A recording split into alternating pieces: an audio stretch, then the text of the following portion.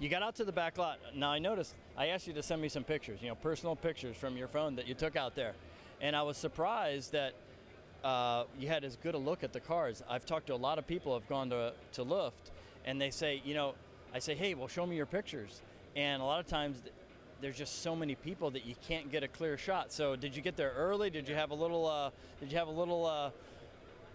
extra deal to get in there when there weren't so many people, or how did that work out? So if you were putting a car on display, you had to be in there really, really early. We obviously didn't, so we went out there, but we were kind of smart to the rule. I learned my lesson last year. I was pretty close. I got lucky. I got a hotel really close last year. This year, I had family that lives actually right there, so I knew the hotel that was right there, the Sheraton Universal. Really nice property, and it's right there. You have the Hilton or the Sheraton. So the day they announced it, within 5 minutes I booked it. And I think the hotel sold out that day or the next day. So it was literally a walk out of the hotel. So we got up early, and we were still on East Coast time. So, we were 3 hours ahead. So when it was obviously, 7 in the morning there, it was already 10 for us and vice versa. So we were up, and we just kind of strolled down there nice and early, fired off some photos, and it was good. But it got busy in the afternoon. It was really, really busy. And the weather originally was saying that it was an 85% chance of rain. Oh, wow. And the sky was just like it is here today. It was just absolutely magnificent. It was a beautiful day.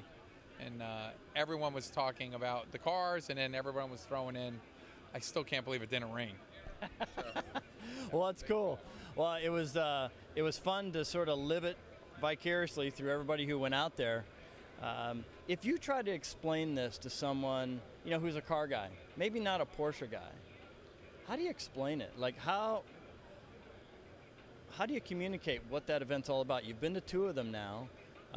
You sort of learn maybe a little trick to get there a little bit earlier to enjoy it, but how do you begin to explain this to somebody who's maybe not in the Porsche world? It really depends on their age, to be honest with you, because if they're like us, and they were, graduating high school somewhere in the 80s or 70s or 60s even, you go through there and you take a look at it and you say, hey, these are all the cars that I saw when I was growing up.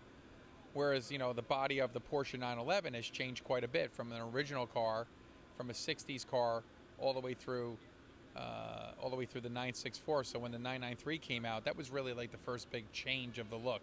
But it still obviously had the high fenders and the low hood, and it still has that to this day. But for the people that saw those cars, and again, like you said, it's almost like the Harley guys, where you have the panheads and the knuckleheads, and the guys that wanted the old kickstart Harleys. That's culty in itself, and you get a lot of those guys that go obviously to Daytona or Sturgis or some of the big events. That's kind of what I would explain this as, but it's at such a really high level, and it's done very professionally.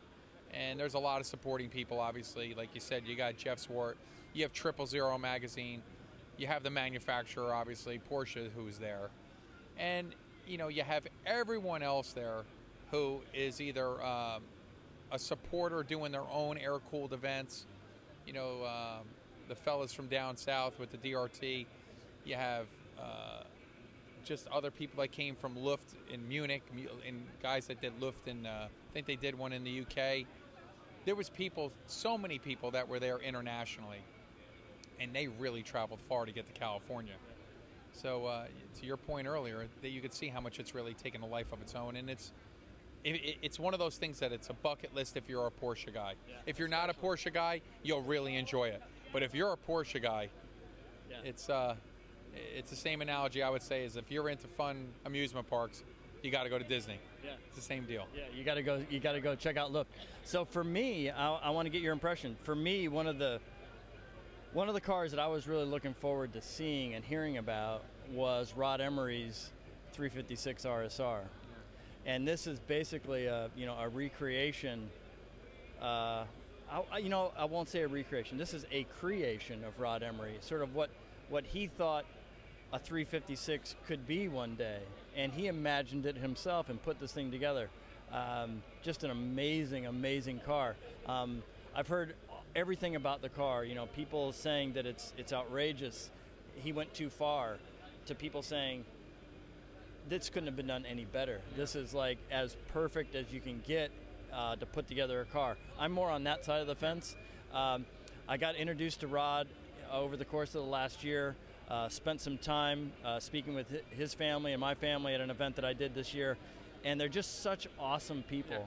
They are just fantastic people. Like, everybody wants to have a friend like Rod Emery. Absolutely. I mean, they're just, you know, top-notch people.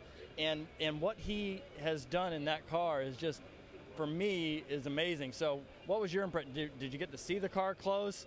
You know, that's what I'm dying, like, to talk to somebody who was like, you know, right there that could practically touch the car. What did you think about it? So I did see the car when they unveiled it at the Peterson. So that was on Friday night. So everyone was there. A lot of people were tired. And this thing comes out and you're like, wait a second, what is that?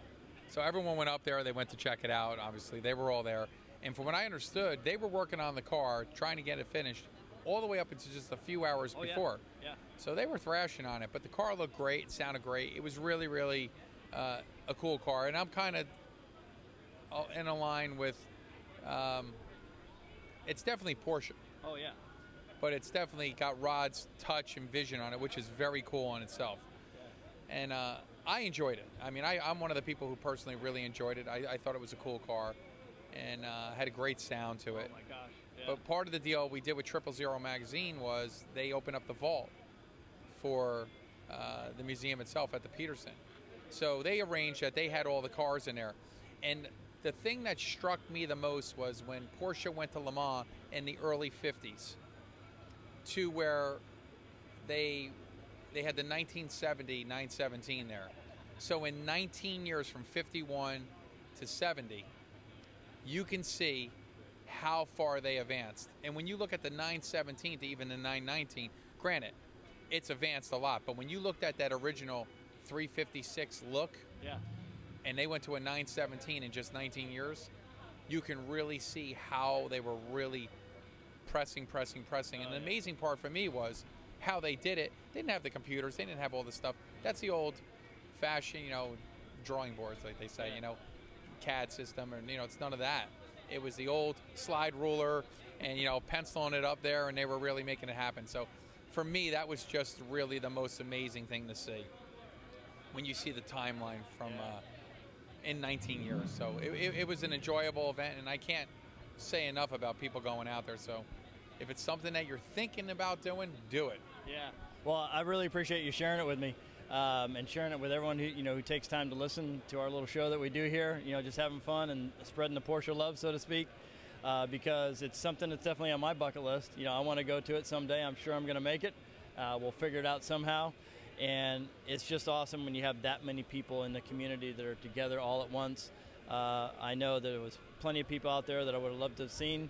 I know you probably saw Kevin Jeanette out there as well, and, you know, and all these guys that are just, you know, they are the quintessential, you know, Porsche guys. I mean, they are just over the top for the brand. They love it, and they spread it everywhere they can, and it's just a lot of fun to do. Absolutely. Yeah. So, anything else you want to talk about with the dealership? Things coming up, or anything at all you want to talk about Porsche South Orlando? Yeah, we just had our grand opening party officially. It was a little delayed, and the reason being is that we had to wait for the schedules on some of the Porsche brass. We know they wanted to be there for it, and it was great. We actually had Klaus Zellmer, you know, President and CEO of Porsche Cars North America, Joe Lawrence, head of sales for Porsche Cars North America, and then the whole Southern Region team, Dave Kurtz and all his folks, as well as Porsche Financial. So it was really, really nice to get everyone there that night. We had a lot of people there. We had, again, I felt like I was running for some political office, to be honest with you. I was hugging, kissing, shaking hands with people, kissing babies. I was doing the whole deal. But it was a lot of fun. And again, you know, everyone that has seen the dealership, whether it was on a video, it was photographs, the big comment that came back, they couldn't believe how big it was. Everyone from Porsche Cars North America was just awestruck by the dealership. And, you know, we run a tight ship, as you know. Yeah. And they couldn't believe the attention to detail that we put into it. So I want to really thank my team, because, you know, I stood up there on the stage, you know, getting all the accolades, but in reality, it was really my team that made it happen. So kudos to them, hats off to them for doing a great job. And we got more events coming up, and I really encourage people to come on out and meet everyone there and if you want to go ahead and get invited to the next stuff, you got to show up, you know, and you got to, you know, get your name on our mailing list. And the only way to do that is by coming in person. Yeah, and it's tough too. You know, you have a grand opening event, and I'm sure that there's people out there, you know, who maybe didn't get invited, who would have loved to have been there, and it's a tough thing. You know, we wanted to really take care of folks that you know, have purchased cars from us and had come in for service and so forth. And so there'll be more. We'll do more of these kinds of things, I'm sure, in the future, and just continue to, you know, spread that word around Central Florida that you know, we're a cool place to come and just talk Porsche and have fun with the brand. Absolutely. So, Chris, it's awesome. Thanks for, you know, saying yes again to come on and really giving us that personal sort of perspective about Luft, because it is a very special thing, and I'm sure a lot of people are going to enjoy listening to you know, what you had to say about it. So thanks for coming on again. Really appreciate it. I appreciate it. All right, guys. All right, so we're going to switch gears again and invite some more folks in here, and I'm going to look over to Hank and we're going to. Okay, perfect. So we're going to run a clip a little bit, and we'll be right back.